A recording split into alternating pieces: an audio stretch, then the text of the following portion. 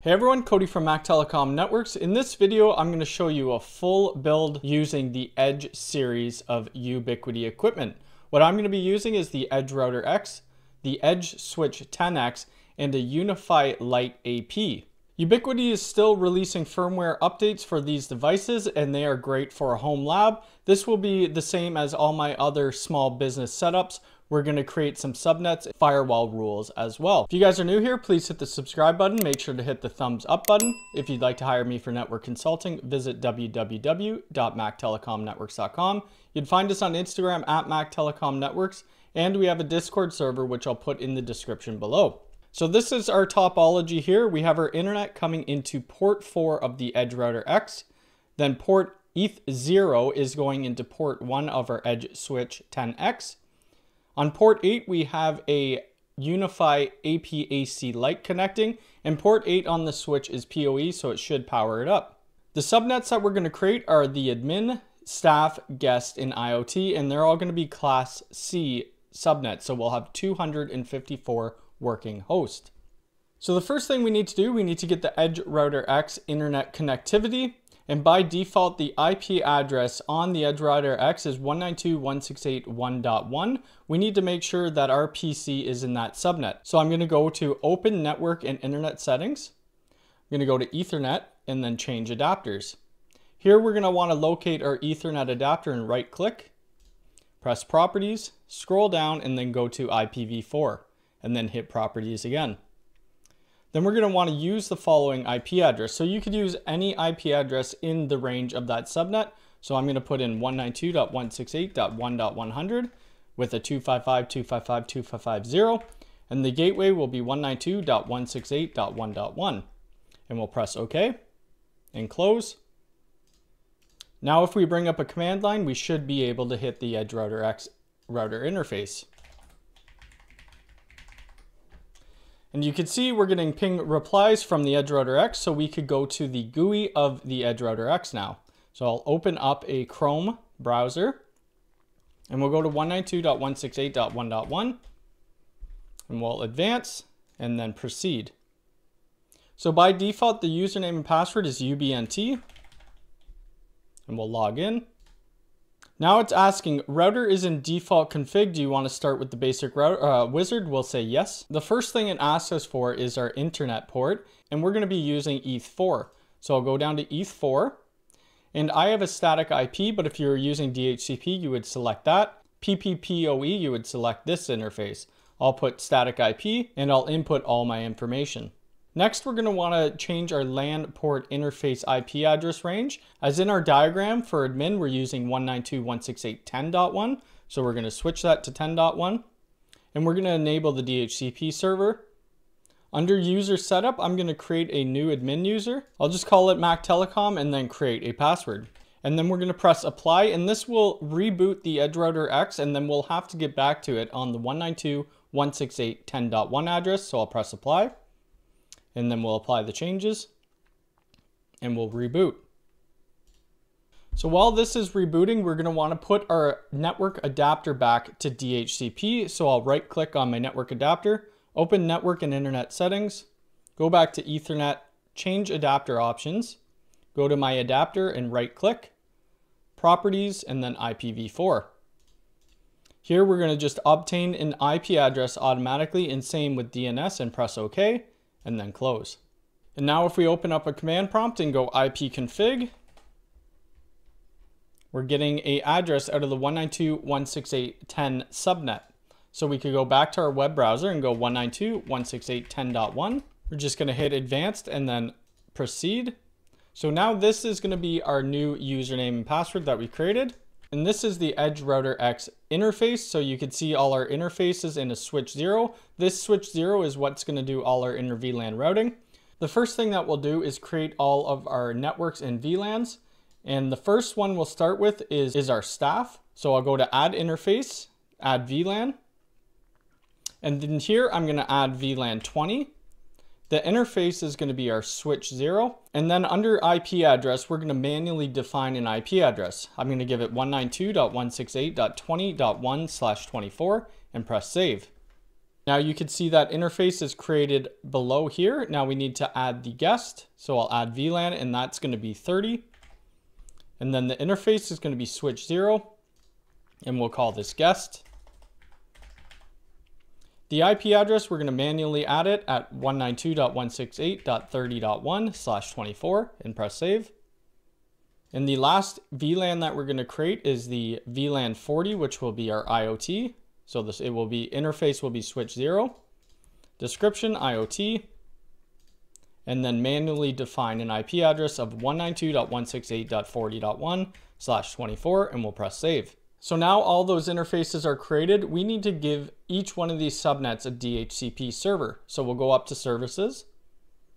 I'm going to add a DHCP server. The DHCP name will be staff. And the subnet will be 192.168.20.0/24. The range I'm going to start it at is 192.168.20.10. And the stop will be 192.168.20.200. My router will be 192.168.20.1. That's the router virtual interface. And DNS, I'm just going to give it Cloudflare and then Google. And we'll press save. Now we have to create DHCP servers for our other two remaining networks. So this one will be guest. And the subnet 192.168.30.0/24. And we're going to do the start and stop range the same for each one of these subnets.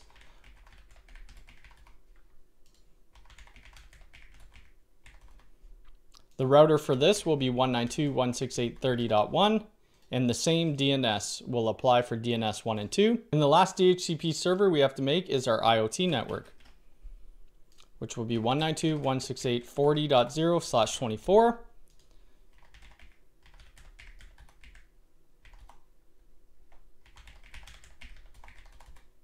The router will be 192.168.40.1. DNS will be the same. Okay, so now all our DHCP servers are created. We need to go ahead and plug a network cable from Ethernet 0 down to port 1 of our switch. So I've now plugged in the switch to our router. We're going to go to dashboard and we need to allow Ethernet 0 to trunk to our switch. So how we do that, we need to go to switch 0, go to config, go to VLAN, and then we need to make this VLAN aware. So we only have it VLAN aware on Ethernet 0. So I'm going to go ahead and uncheck the rest of these and press enable. The VLAN IDs that we want to go across are 20, 30, and 40. So we'll put that in with commas in between, and then we'll press save. Next, we need to go to our Edge switch 10X. So to find the IP address, we could go to service. We could go under our LAN and then go to view leases. And here we could see this is my desktop and then 192.168.10.39 is my switch. So we'll put that into a browser. And I already logged in with the default UBNT, and then it's going to force you to create a new password. So the old password is UBNT, and then you want to put in a new password. And this is the dashboard for the Edge switch 10X. We can see we have activity on port 1 and port 3. My computer's plugged into port 3 right now. And port 8 is where we're going to be plugging in our Unifi AP AC Lite. The PoE is currently off. We're going to turn it on. Now we'll go over and create our VLANs within our switch. So we need to click here where it's for VLANs, and then we're going to add new VLAN. So we're going to add VLAN 20, add VLAN 30, and then we'll add VLAN 40. And we could give names to all these VLANs. So I'm going to name this one staff. VLAN 30 will be guest. And then VLAN 40 will be IoT. And we'll press apply. So by default, all of VLAN 1 is untagged, and then every other port on here, every VLAN that we created is excluded. Since we know that port 1 on the switch is a trunk port, we're going to leave the default as untagged. Then we're going to tag our other three VLANs, so 20, 30, and 40. We're going to tag and then press apply. So this will allow us to be able to put the VLANs on any one of these other ports, and if we plug into there, we'll get an IP address from one of the VLAN subnets. So if we want to put port 4 on the staff network, we're going to leave that untagged, and then we're going to exclude the default one and press apply. So I'll plug my computer into there, and we should get an IP address from 192.168.20.1 subnet. Now if we go to a command line and type in ipconfig, we should see that I'm getting 192.168.20.1 20.10. So another port that we need to make a trunk port is port 8, because this will be having all of our wireless networks on it, native VLAN 1 untagged, and then we're going to tag the rest of the VLANs and press apply. The next thing we need to do, we need to get our Unifi AP AC lite into a controller and then create some VLAN only networks and some wireless networks. So I have a local controller and I'm going to go over to the Unifi network tab. And if we go over to devices, we'll see that the UAP AC lite is pending adoption. So I'll click on that and then we'll adopt. And while this is the adopting, we could create our VLAN only network. So I'll go over to settings.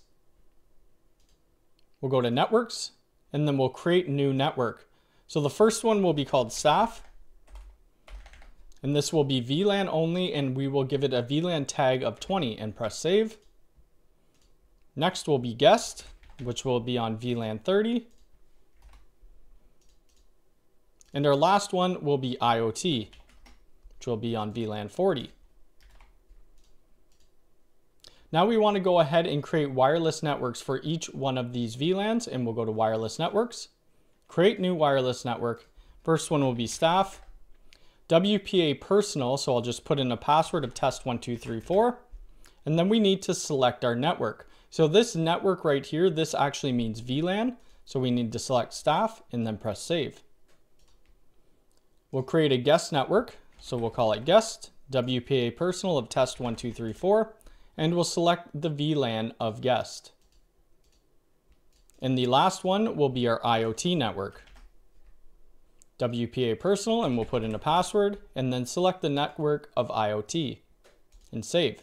Now the access point is done provisioning, we should be able to connect to one of these Wi-Fi networks and get an IP address from their subnet. So I'll go down and I'll select the guest network that we just created. I'll go to guest and press connect. Put in the password of test1234 and press next. Now if we bring up a command prompt, we should be getting an IP address from the guest subnet, so ipconfig. And you can see here that we're getting an IP from 192.168.30.10. So the next thing we need to do is create firewall rules. As it stands right now, all inter VLAN routing is allowed. So I'm on the 192.168.30 network. I could ping 192.168.10.1. And that's the interface of our Edge Router X. I could ping 20.1. and 40.1. We could also hit our switch, which is at 10.39. So we need to block out all of this communication, and how we do that is by doing firewall rules. So we'll go back to the Edge Router X and then create these rules. Now we need to create firewall rules so that there's no inter VLAN routing allowed. So the first one that we'll do, we'll add a rule set, and we're going to call this guest in. I'm going to accept, and then we'll press save. So we need to make a firewall group to cover all of our private IP addresses. So I'll go to firewall and NAC groups, and we'll go to add group. So the group name I'm going to put is RFC 1918, and it's going to be an address group, and we'll press save. We're going to go to actions and then config. And we're going to add the RFC 1918 addresses. So the first one will be 192.168.0.0/16. Second one will be 172.16.0.0/12. And the last one will be 10.0.0.0/8. And we'll press save. So we'll go back to our firewall policies, click on the guest in rule, and then go to edit rule set. We're going to add a new rule, and then I'm going to call it block inter VLAN routing. The action is going to be to drop, and the destination is going to be that new group that we created of RFC 1918. And we'll press save, and then we'll save our rule orders. Now we need to select which interface it will go in. So we'll go to interfaces, and the guest interface is our switch 0.30, and the direction is going to be in. And I'll press save. Next, we need to create a rule for the staff in, so we'll add rule set, and we'll call it staff in. And we're going to accept as the default action and press save. We're going to go and we're going to edit the rule set, and then we're going to add a new rule. So this will be the same, block inter VLAN routing, and we're going to drop it. The destination will be the RFC 1918, and we'll press save. Save rule order, and then exit. Last one will be our IoT. The action will be to accept, and we'll save that. Then we have to select our interface for the staff. So we'll go to interface. We'll select switch 0.20 because that's our staff sub interface. And then we'll select in as the direction and save rule set. Now we have to create a rule set for our IoT in. The action will be accept. We'll go to actions, edit rule set, add a new rule, block inner VLAN routing. It will be to drop, and the destination will be the RFC 1918, and we'll save. Now we could go over to interfaces, select the IoT switch 0.40, and direction will be in, and we'll save. All right, so now our inner VLAN routing is blocked. We need to be able to block the router interfaces as well. If we are on the guest network, we would still be able to hit the 30.1, the 10.1, and the 20.1. So we need to create some local rules for that. So we'll go add rule set. This will be called staff local. And the default action will be drop. So we'll go to the staff local and we'll edit a rule set. So we need to allow this to be able to get DNS and DHCP. So the first rule, we'll add a rule and it will be allow DNS, which will be accept, and then it will be on both TCP and UDP. And then our destination port will be 53. And then we have to allow DHCP. So we'll go allow DHCP. We're going to accept that traffic in UDP. And the destination port will be 67 and press save. Now we have to select our interface for the staff network, which is our .20, and then the direction will be local, and we'll press save. Now we have to create those same rules for our IoT and our guest network. So we'll add a rule set and we'll go guest local, default action drop. We'll go to edit rule set, add new rule, allow DNS, accept on both TCP and UDP, and then port 53. Add another rule for DHCP. We're going to accept on UDP on port 67. And then our interface is going to be .30 and then local, and save. And the last one we need to create is IoT local. We're going to edit the rule set, add allow DNS on port 53, allow DHCP on port 67. And then our interface is going to be the .40 and local, and we'll save the rule set.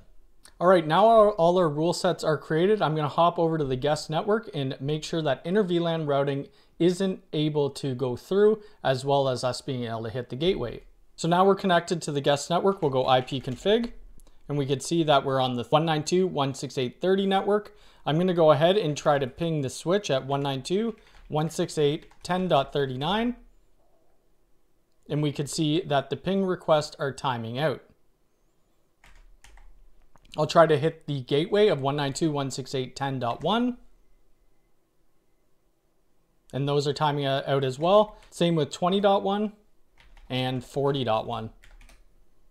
So this is a basic setup using Edge equipment. We've created some VLANs, we've created networks, we've created DHCP servers, firewall rules, and wireless networks. If you guys like this video, please hit the thumbs up button. If you're new here, please subscribe and hit the bell icon. All right, thanks.